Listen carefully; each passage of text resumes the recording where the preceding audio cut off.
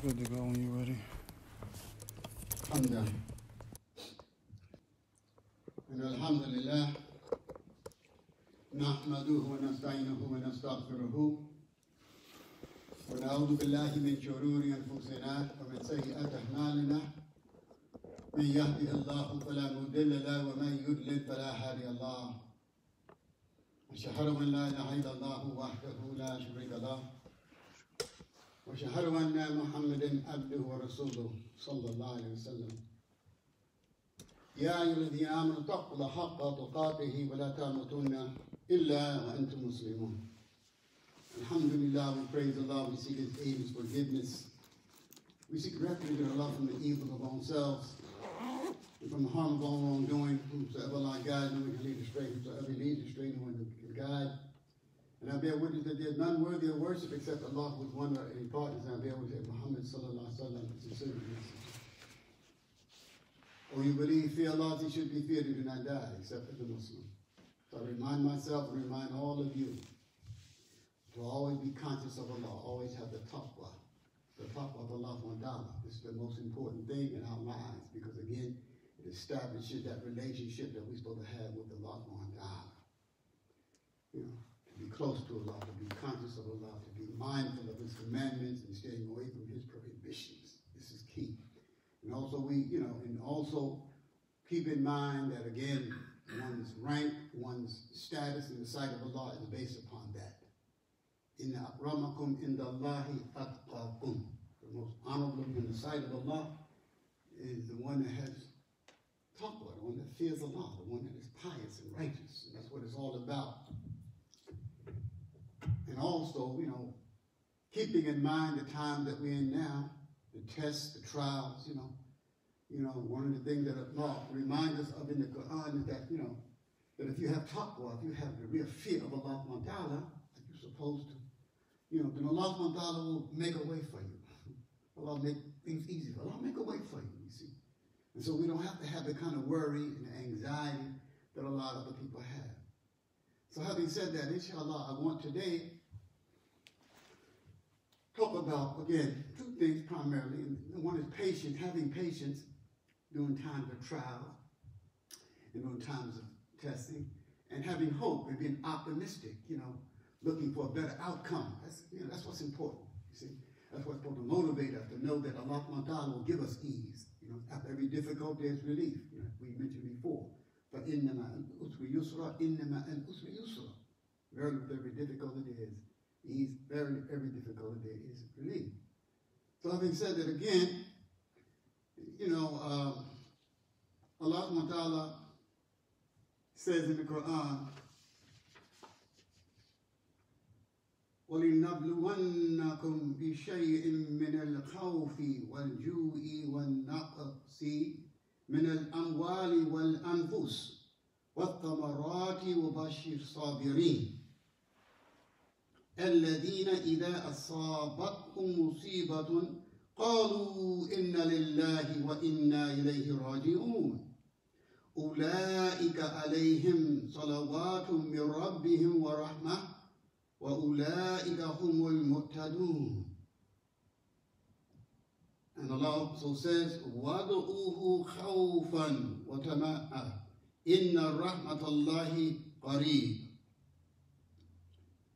And so the translation of these verses in Surah Baqarah, verse 155 to 157, and certainly we shall test you with something of fear, hunger, loss of wealth, lives, and the fruits, but give glad tidings to the sabirin, those who are patient. So glad tidings to us. We be patient, we accept this. We accept the trials, the calamities, whatever they are. Be patient. And who, when afflicted with calamity, whatever it is, they say, truly to Allah we belong and truly to Him we shall return. A lot of times we say that, inna lillahi wa inna ilayhi raji'un. We say that when someone dies. All right? But any calamity, you say that. Any calamity, you can say that. Inna lillahi wa inna ilayhi raji'un. See? That's what Allah is saying to us. So you have to make use of this. You know, this is the dua that you know well. Every time someone passes away, you say so. You can say it in any calamity, any hardship, you know, because that reminds you, you know, of Allah subhanahu wa ta'ala, that you're connected to Allah, that you belong to Allah, and everything is in the hands and the power of Allah subhanahu wa ta'ala. Right? And then Allah goes on and say, they are those on whom are the salawat, those who are blessed and those who have been forgiven from their Lord, and they receive his mercy and his guidance. You see? So those who are patient, you know, and those who are patient when calamities come, you know, and they take this positive attitude, you know, they're the ones, you know, again, you know, that Allah has blessed, you see, okay? And they're the ones that Allah, you know, forgives, and they're the ones that Allah shines his mercy upon and gives them guidance. And alhamdulillah, we have guidance, because again, we have the book of Allah and have the way of the Prophet sallallahu. And all we have to do is to be connected with the book. Be connected with the book and be connected with the sunnah. You see what I'm saying? And that helps you guide through. You look at, you know, what others before you have went through, you see? Like Allah says, you know, or think you that you will enter paradise without such trials as came to those before you? They were afflicted with severe poverty and ailments, and were so shaken, or zulzi. They were, you know, like an earthquake, they were so shaken that even the messenger of Allah sallallahu and those who were with him said, when will come the help of Allah? Verily the help of Allah is needed. You see? So those who came before you, yes, they were tried too. So do we think we're going to get Allah's paradise? Whether it's the coronavirus or it's an earthquake or whether it's a storm, you know, Allah, it doesn't matter. Your house burned down, all of these calamities, when they come, they come. It's a test on your patience. You see, you know, Allah want to feel you out. Allah want to know what you're made of. You see, you know, all this talk about, you know, all this posturing sometimes that we have about, you know, how much Imam we think we have, right? How much Muslim we are, and how much better we are, you know, over another brother or another sister. Oh, look at them guys. And we ain't looking at ourselves. So Allah tests us, see where you at. See? Allah in other ayahs, Allah and he will test and he will try your metal. You know, people may think you're a strong believer, but a calamity coming, you may cower. You may fall low, so you never know. That's why you have to be humble during these times. And look at these things and reflect. This is what Allah wants me to learn. You see? And so, alhamdulillah, so even the messenger of Allah, you know, when time got rough sometimes, even he was shaking. Okay? So it happens. All right? And Allah, you know, tells us also that when these things come, and call upon Allah with fear and hope. And call upon Allah with fear and hope. Surely Allah's mercy is near to those who are doers of good. So that's where the hope comes in. So right now people are fearful, people in fear, but we better not be in fear. We should not be in fear. No, because we got Allah subhanahu wa ta'ala. We got to keep that in mind. And if you got a strong connection with Allah, then you know these things. If you have taqwa, you building your taqwa, you know, Allah subhanahu wa ta'ala, you know, alhamdulillah, Allah will get us through this here. We have enough guidance in the book of Allah to get us through. So we ain't supposed to be sad. You know? We supposed to be, subhanAllah. You know? And we can feel the pain like everybody else. We can be shaken a bit, you see what I'm saying? But we still got to be positive and look beyond the tests. Because there are going to be more tests. There are going to be more tests. Think about it. You know, the hadith say that when the Prophet spoke about the latter days and the signs of the last days, when the trial would, you know, the trial would be so, the test would be so heavy, you see, it'll come like waves. He said, when the fitna comes and the test come, one will say, we're doomed. So we're looking at coronavirus, we're doomed. Oh, man. You see what I'm saying? But the Prophet said, the one after that will be worse. It will keep coming like that. And each time they come, they'll be worse. Okay? All right? So keep those things in mind, you know. Be strong. Be humble, but be strong, you know. Lean on Allah. Rely upon Allah. Call on Allah. Be humble before Allah. Be thankful to Allah. That's how we got to be. See? being positive, looking forward, to the ease when Allah brings it, and when He brings it. You see, and don't be so hasty. Sometimes we make dua with oh Allah, oh Allah, oh Allah. You see, asking Allah, calling on Allah to give us or to lift, but Allah lift in His own time when He wants to. Allah want to put us through a little bit more, and it's okay. It's okay. You learn after a while. He said, hey, Allah wants us to be patient. Allah wants us to be grateful. Just like the Prophet ﷺ said, everything that happens to a believer is good for him. Everything. Only for the believers. Only for the believer because he has iman, he has faith in Allah. He knows Allah controls all things. So everything that comes to him, subhanAllah. You see? The Prophet ﷺ said when good comes, when good happens to him, everything is good. Alhamdulillah. So he's thankful, he's grateful. He said, alhamdulillah when good happens to him. And you should be.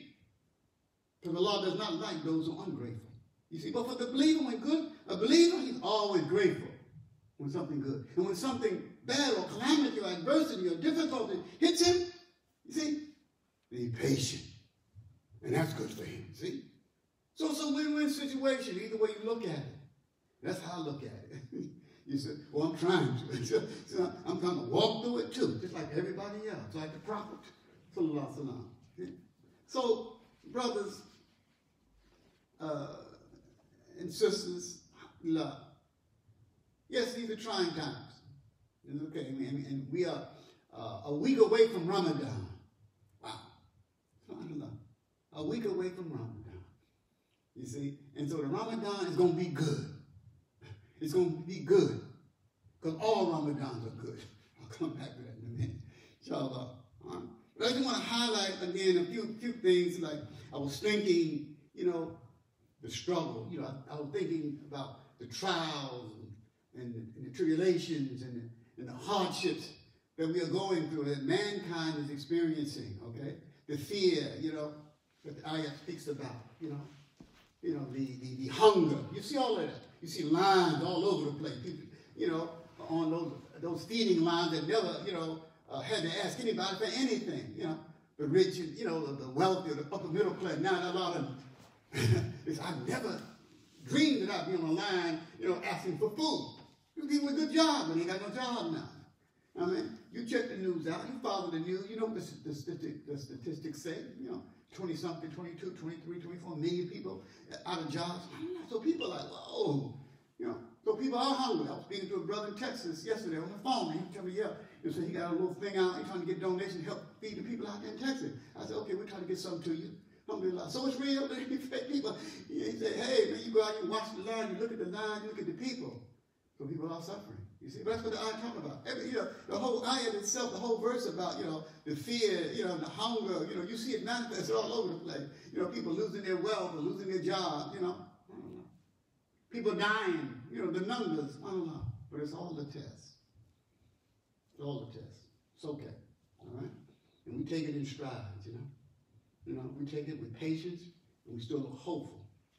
Because we know Allah subhanahu wa ta'ala is watching over everything. And so I want to close, just to remind us again, the whole idea of struggle. Life is a struggle. Allah says, that He has created man into toil and struggle. Even though we mentioned earlier that you think you went into paradise without being tested, I don't know. But Allah also said that He has created you. All men, He created man. We have created, verily we have created man to toil and struggle. This life is toil, struggle. This life is full of trials and tribulations. Difficult. There's good times and there's bad times. It's okay. You see? And it's going to go like that until the end of time. There will be good times, there will be bad times for everybody. You see? But one day there'll come a time where it's going to be all bad, and it's going to stay that way. It's going to be all good, and it's going to stay that way. That's in the hereafter. You see? So in the hereafter, if you get Jannah, you'll never suffer. You'll never suffer again. It's all over. You see? There's no good and bad. You see? But for the disbelievers, And those who reject Allah subhanahu wa ta'ala, it's all bad, all pain. They think they're going to do something now, but we think we're going to do something now. Boy, oh boy. You know, and the hell, you know, if you end up in hell, the pain that you suffer here, nothing. The discomfort, the difficulty that you go through here is nothing in comparison to the eternal, you know, torment and pain that you're going to go through next. So brothers and sisters, subhanAllah, we just have to go through what we got to go through. Go through what we got to go through. Having patience, because Allah's testing our patience. See what we made of. And being hopeful and calling out to Allah to give us relief because He has made that promise. And seeking His forgiveness. Alhamdulillah. That's what Allah subhanahu wa ta'ala wants us to do. You know. So I was reflecting, when you look at struggle, right? And hardships, I was thinking, any kind of hardship, any kind of difficulty in life, you know, the mere fact that Allah subhanahu wa ta'ala, He's created man, it's a struggle for life, a struggle. Difficulty. I'm talking about the prophets of Allah. Allah subhanahu wa ta'ala revealed their stories in the Quran, and every story you read was rough. It was rough. It was a struggle. You know, all of them. You know, some more than others. And Allah subhanahu wa ta'ala, you know, goes into details about, you know, in some of them more so than others. You know, the story of Ayub. You know, the hardship that he went through. You know, the suffering, the disease, the loss of his wealth, the loss of his family, and all those things. But he was patient. He was patient. And Allah subhanahu wa ta'ala, alhamdulillah, sent him relief after some time. You see what I'm saying? Okay? But he went through what he had to go through. Could you go through that? And the Prophet ﷺ said that the Anbiya, the prophets of Allah, are tested more than anybody. See? They're tested more than anybody. Okay? Because they have the strongest iman. You see? All right? And so we look at the Prophet Yusuf, alayhi salam. You know, what he went through. His father, Ayub, being separate from his father. You know, Ayub being separate from his son. You know, 30 years, 40 years, separated. You know, the pain of that. You know, and then finally he got to see him near the end of his life. You know, we know that story. And what Yusuf went through. You know, the jealousy of his brother, being thrown in the well, and the captivity. You know what I'm saying? You know, and so, you know, he was sold into captivity, and he ended up going to prison, and on and on and on. Wow. You know, they went through it, man. It wasn't easy. You know, the persecution, the suffering that all of them suffered from. You know, ask yourself, could I have went through that? أقول قولي هذا استغفر الله.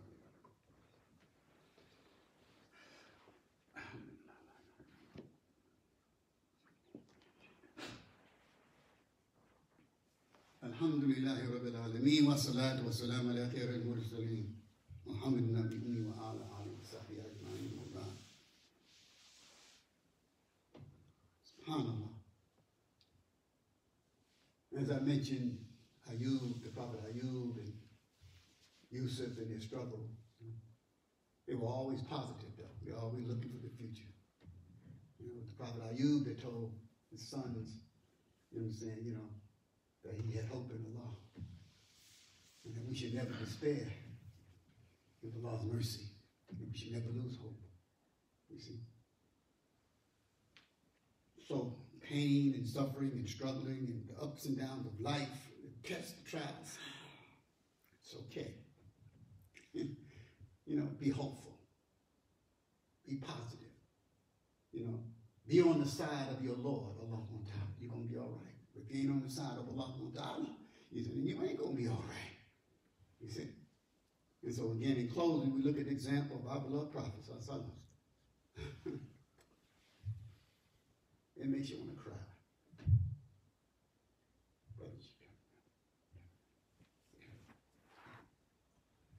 It makes you want to cry. 23 years of his prophetic life. A little ease in between. A little ease in between. Remember when he got the revelation? All his life, it was good for him. I mean, he went through the ups and downs of life, but nothing severe, nothing major. And so he grew up in a society where everybody loved him, and al-Amin, al-Sadiq, and they loved him, and they respected him. Yes. They went through. You see, but as soon as he get the revelation, he goes, Khadijah takes him to her cousin, Waraka bin Nawfal, and he explained to him what he experienced in the cave, and Waraka, he was an old man, he was blind, he was a Christian, he knew the book, he knew the scripture, and he said, oh man, you a prophet of God. You're a prophet of Allah. He said, oh man, I wish I were young again so that I can aid you when your people will run you out. The Prophet ﷺ didn't understand that because he lived a life of ease somewhat. You see what I'm saying? In his society. You see? But very soon he learned. That's why Allah revealed all those stories in the Quran about the previous prophets. Give them some strength. Hey, you ain't gonna go through. You're not going through anything different than they went through. They were persecuted. You see. So when you look at the 23 years of the prophet's life, you see nothing but hardship. I think, my goodness, 23 years. You see, he lose both his parents. Well, that was enough. I mean, he dealt with that even before he got, before prophethood was given to him. You see what I'm saying? He went through that as a young man, a young man. He didn't have a mother or father. They passed away, so he was an orphan. He was an orphan. You see? But let's fast forward when he became a prophet. SubhanAllah. And the persecution and things he went through. SubhanAllah. Think about it.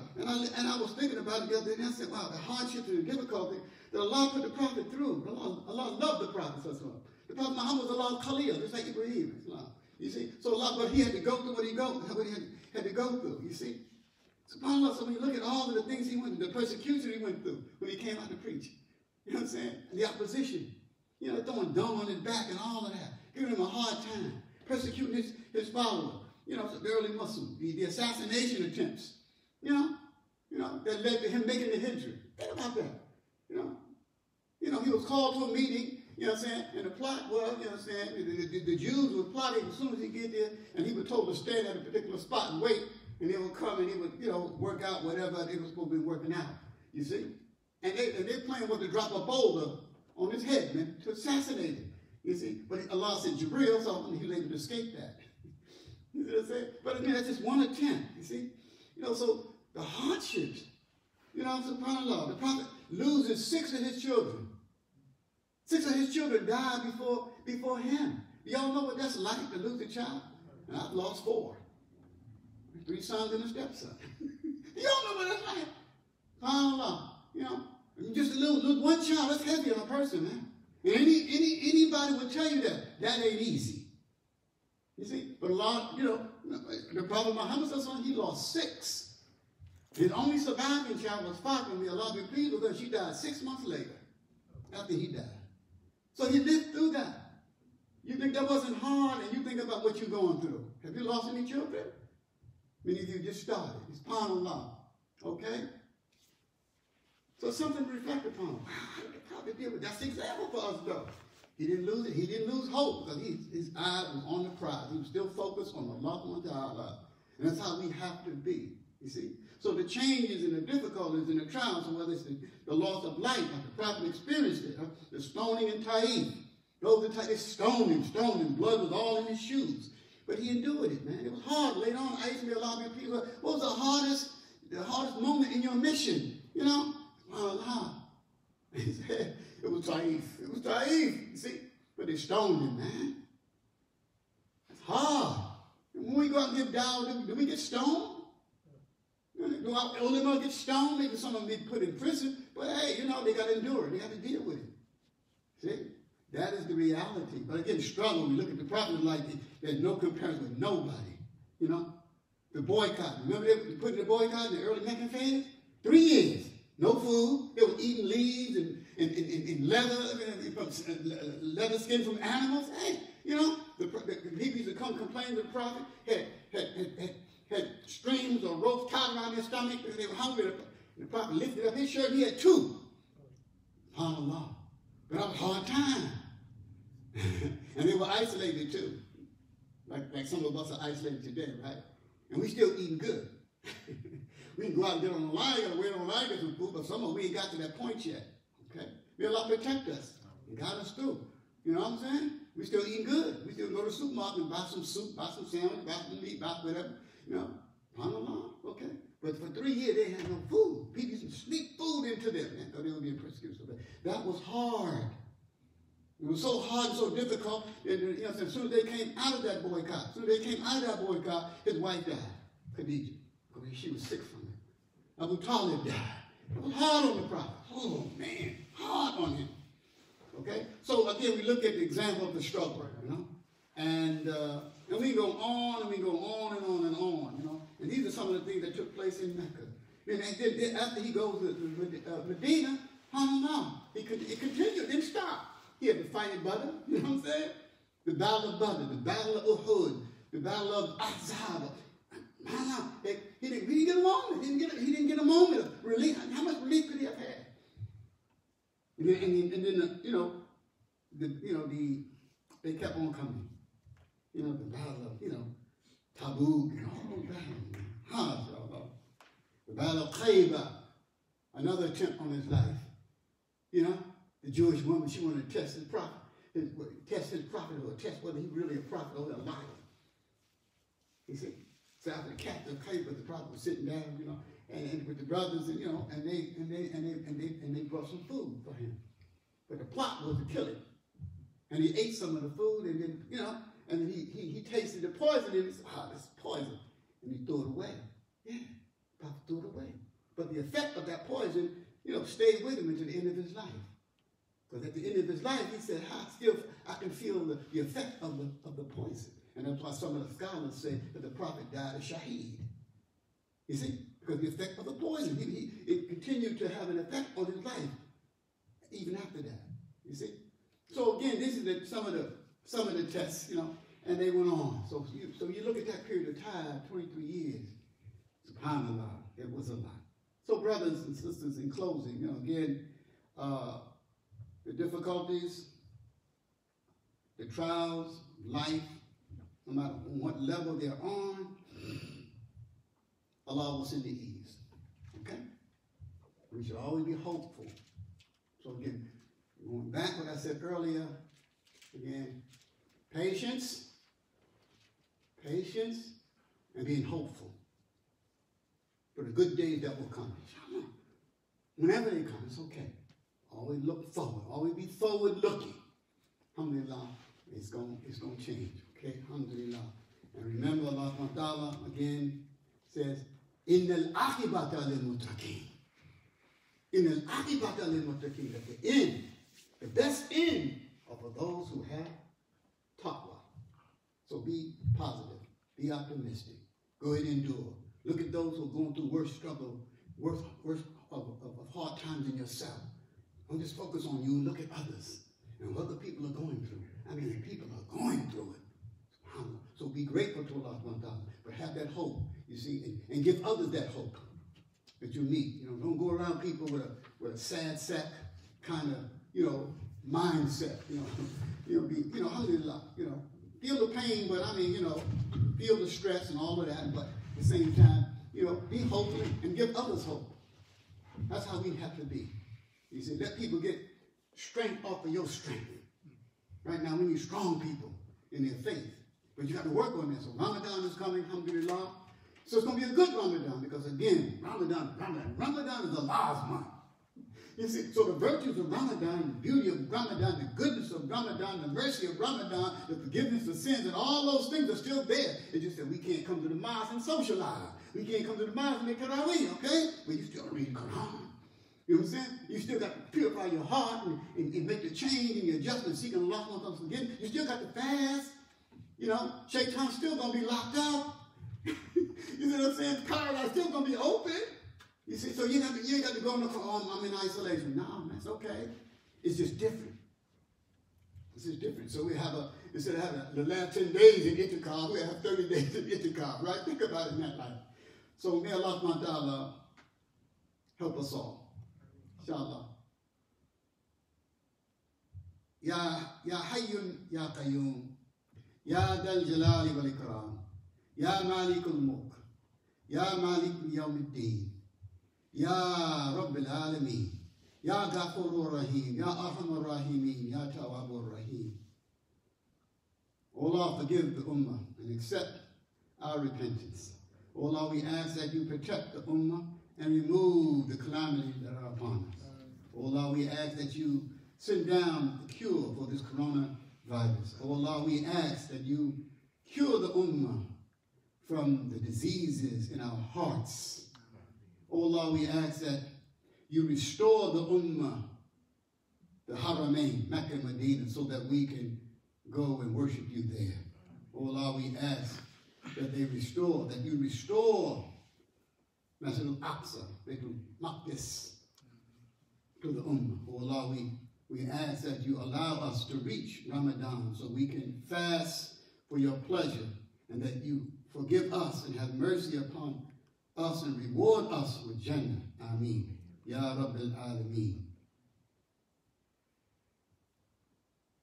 اللهم اهدنا فيمن هديت وعافنا فيمن عاديت وتولنا فيمن توليت وبارك لنا فيما أعطيت وقنا شر ما قضيت إنك تقضي ولا يقضى عليك وإنه لا يذل من واليت ولا يئز من آديت تباركت ربنا وتعاليت ربنا لا تزغ قلوبنا بعد إذ هديتنا وهب لنا من لدنك رحمة إنك أنت الوهاب ربنا أفرغ علينا صبرا وثبت أقدامنا وانصرنا على القوم الكافرين ربنا آتنا في الدنيا حسنة وفي الآخرة حسنة وقنا عذاب النار ربنا هب لنا من أزواجنا ذرياتنا قرة أعين واجعلنا للمتقين إماما اللهم صل على محمد وعلى ال محمد كما صليت على ابراهيم وعلى ال ابراهيم انك حميد مجيد